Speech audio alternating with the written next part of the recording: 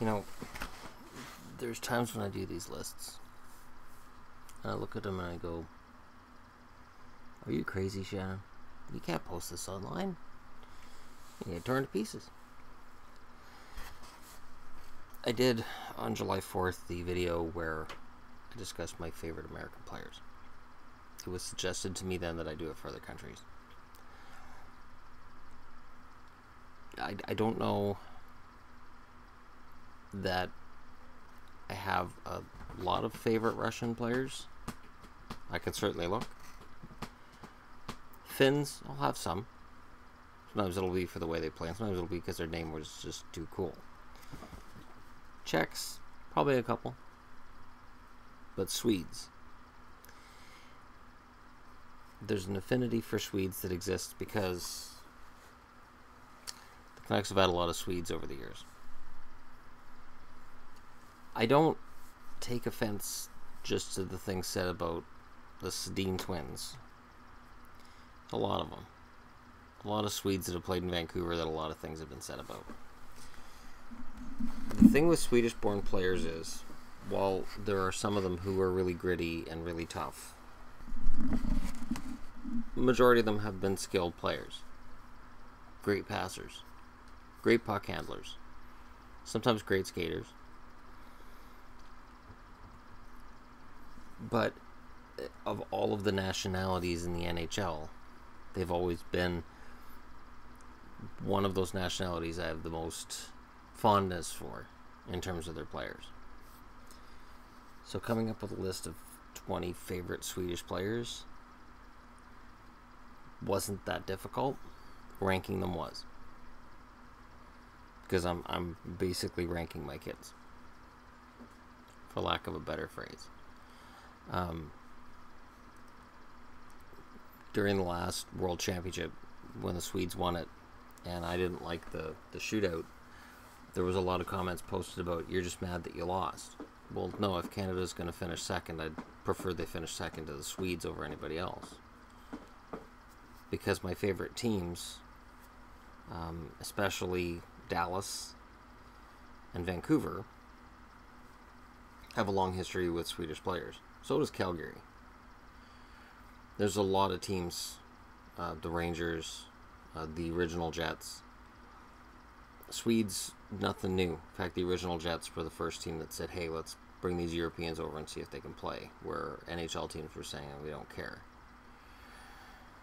So, for the sake of the World Hockey Association Jets, let's do this top 20. Number 20.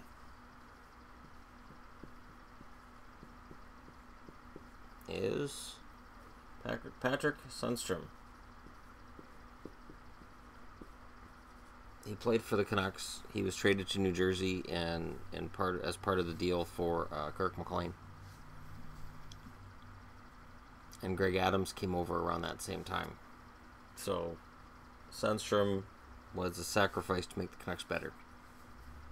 Damn good player for the Canucks during a time when this team out of Edmonton was making all the headlines. Number 19, and this is going to surprise people.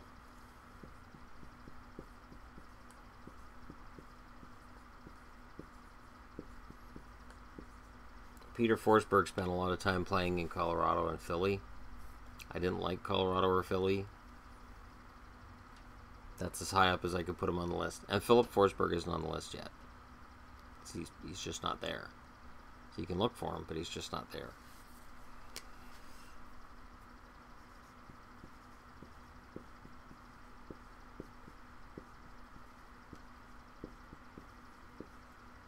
Anders Hedberg, one of that original wave of Swedish players that came over.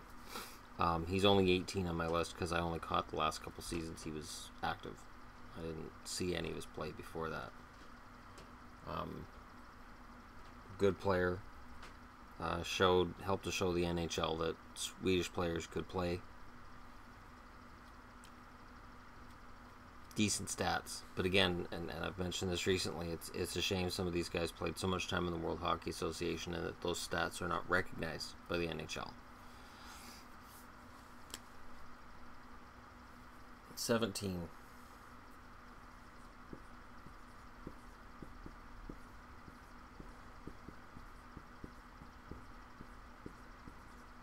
Washington's Bent Gustafson. Not his kid. His kid was drafted by Washington in the first round about a decade ago now. Never played a game. But Bent Gustafson was a good player. And again, this is going to be a list of talent, speed, and skill. Or at the very least, talent and skill. There's a couple of them that their skating was suspect. So, toughness is going to be at a premium for this list.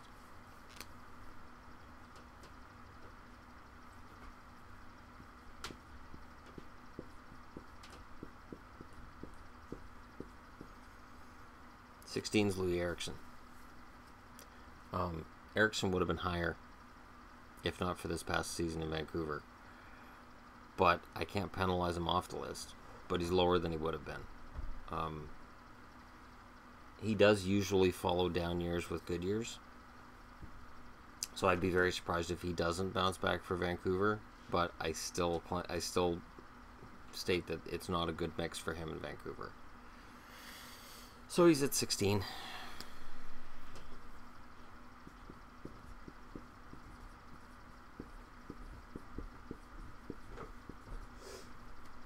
'15, I have Thomas Steen, Winnipeg Jet. His kid Alex is pretty good. Really have no problem with Alex, but he's not on this list. Thomas is, for his years of yeoman service. I was asked about my All-Arizona / Winnipeg team. Why wasn't Thomas Steen on the list? Well, because Dale Hawerchuk was on the list. But Steen was a close second in terms of my all-time favorite centers who've played for the Winnipeg / Arizona franchise. And I haven't forgot that series either. It's just been crazy the last couple weeks. Number 14 and rocketing up the charts is Victor Hedman. For a small sample size, it's impressive that Hedman's that high up. Because remember, this is my all-time favorite list. And Hedman already, for me, based on this past season and the fantastic second half he had. I know there's Ottawa fans that are just clamoring for more Carlson, and that he'll finally get his due, and that there's a lot of Ottawa fans that weren't happy that Burns got that Norris Trophy. I could see Hedman stealing it this year. I could see Hedman getting 90 points. If Tampa gets their game together, I could see Hedman getting as many points as anybody in the league minus McDavid or Crosby. I'd say Malkin, but Malkin's normally either hurt or his points per game aren't a lot higher than where I'm projecting Hedman to be. Number 13.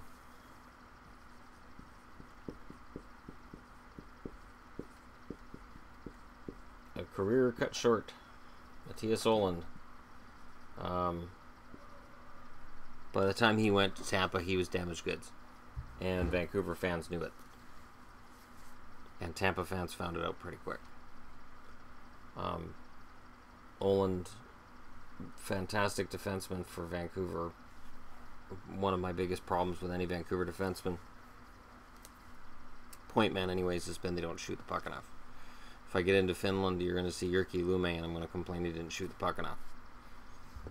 Same with Ohlund. When you see a point man passing it when he should shoot, it's frustrating. Number 12.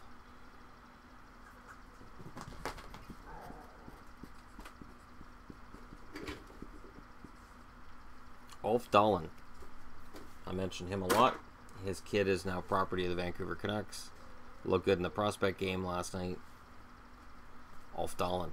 Gonna be hearing a lot about Jonathan Dahlin. He could end up being on this list at some point. Number 11. He'd be a lot higher. A lot higher if I was older and I'd seen more of his career. But I saw enough to put Borje Salming at 11. Salming was a very talented defenseman at a time when there were a lot of them. But his time was before coffee. So he wasn't influenced by anybody else other than maybe Bobby Orr. Salming was really one of a kind at that point in time. And you don't have Nick Lidstrom without Borje Salming. I'd go that far. I believe Nick Lidstrom used to talk about Salming as being his hero, but I'm blanking. I know I had a hockey card that had Lidstrom hero, and I think it was Salming, but I may be wrong.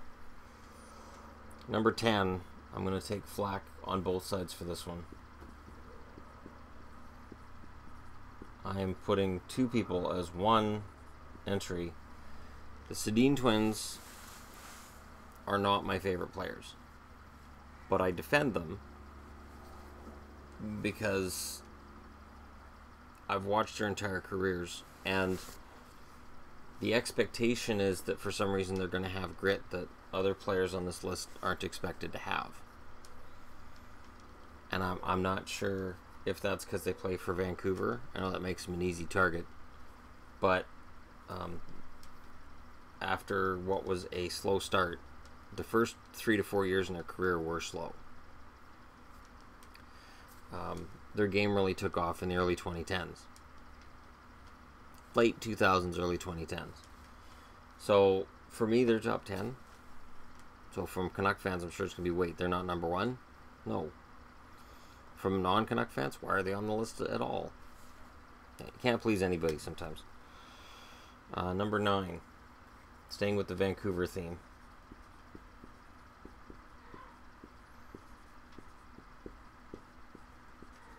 For me, Marcus Naslund is defined by the moment that he stood with a microphone at center ice and said we choked. And some people laughed that off. I thought it was really gutsy. I thought it was really gutsy to stand in front of season ticket holders and say, hey, so we choked last year. And that was after the 3-1 series lead that they blew against the Wild. They did choke. It was a massive choke job. And Naslund was the guy who was the face of the franchise, and he took the brunt of it. Even though there was a bunch of guys in that locker room that were just as bad in those 3 straight losses to the Wild.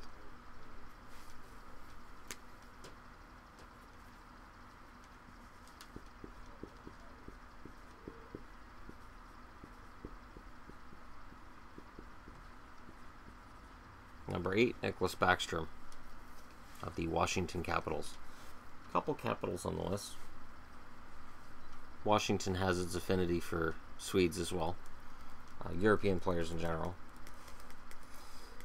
Backstrom's one of the best passers I've ever seen. I would be interested to see him go to another team and see what he would do with a sniper from another team, and see if he has an Adam Oates effect.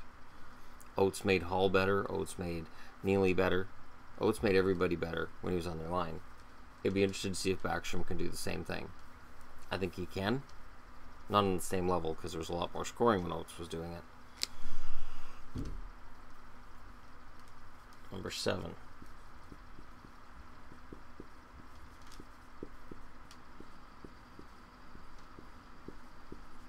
Victor Arvidsson. Nashville. I love Arvidsson. I do. There's just something in his game that he's become one of my favorite players in the league right now.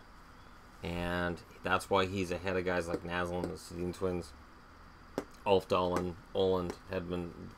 Guys that I talk about regularly or guys that I speak fondly of. He's ahead of them already. It was hard for me not to push him higher. And then I get accused of not liking this guy, which is crazy.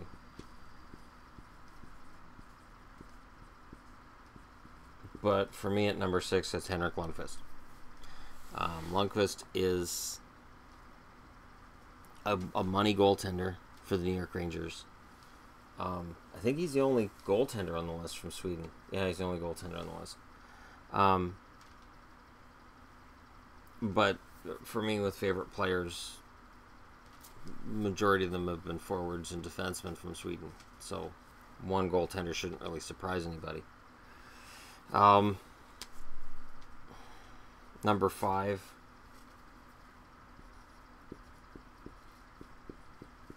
Another one that I always thought was kind of,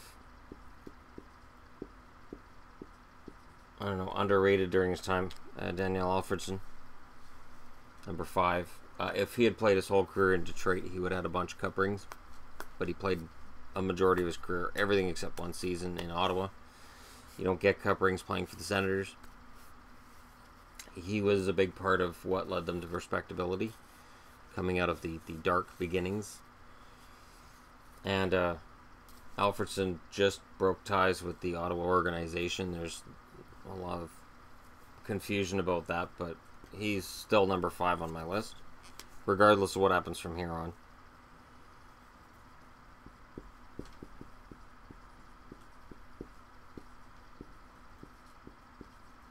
Number 4, Thomas Gradin, Vancouver Canucks. I grew up in the 80s. He was the Canucks' number 1 center. He was underrated. By the time he was traded to Boston, he was pretty much done. Underrated, though. Number 3,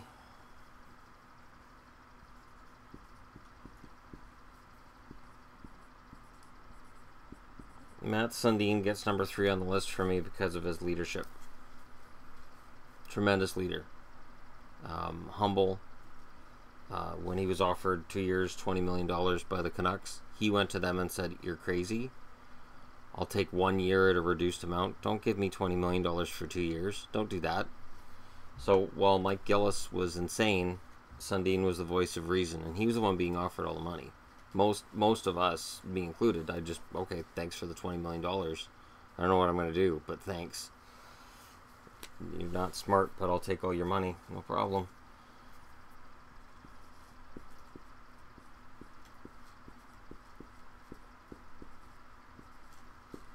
I was going to put Lindstrom. Nicholas Lidstrom. Detroit. I hated Detroit. I hated those Red Wings teams. Which means that Lidstrom being number 2 on the list shows just how much I like Lidstrom, even though I forgot the C in here. It's there now. It's Nicholas Lidstrom. It's either way.